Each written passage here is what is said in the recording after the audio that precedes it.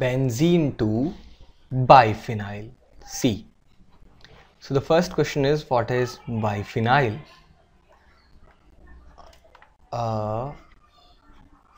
Whenever two benzene rings are attached to one another, and this compound is called biphenyl. So how to attach two benzene rings?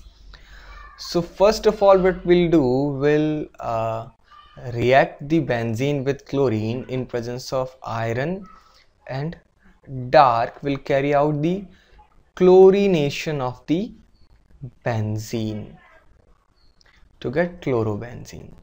And when we react this, let we take 2 moles of such chlorobenzene and react it with sodium in presence of dry ether, we know that that 2NaCl comes out and the benzene rings get attached to one another, and this is called Fittig reaction. Okay, it's a name reaction, a Fittig reaction.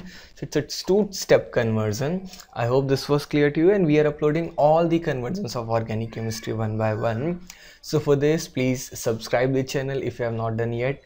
Hit the bell icon so whenever video is uploaded you come to know about the same, and also don't forget to like the video and share with your friends. Thanks.